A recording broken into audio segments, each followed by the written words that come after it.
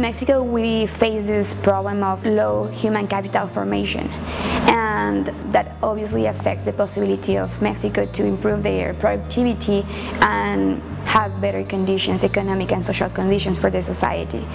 So one way to track and measure this low human capital formation was looking at different standardized assessments.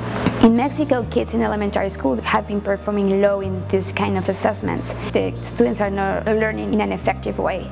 But one specific and particular hypothesis of why it's happening is that the time spent at schools in Mexico, in elementary schools, is not enough to develop skills in students. So they are trying to add 2 or 4 more hours at schools. It makes the school day 6 or 8 hours per day. In 2007, they pushed this program, the full-time school program, in 15 states, and then now up to 2014, it's already in 31 states and the district.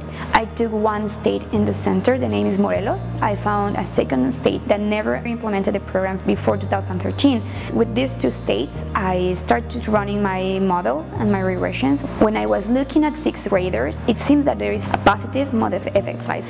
And that's good because it seems that it's at least in 6th graders having an effect. So that proved my hypothesis that it's good to increase the time at school. The information, the availability, make me also look at 5th graders, 4th graders and 3rd graders.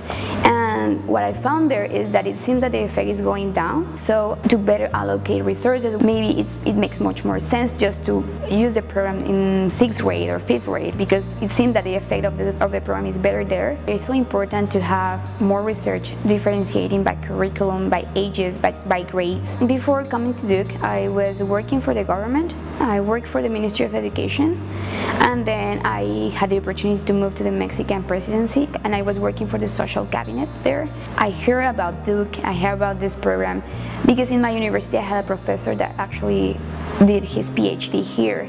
So I went to the website, to the curriculum and classes, and I found it very, very interesting, with a lot of flexibility, because I wanted to focus on educational policies, but at the same time look at other areas of evaluation, but also finance, public finance. I was able to create my own path, given my background and given my future goals.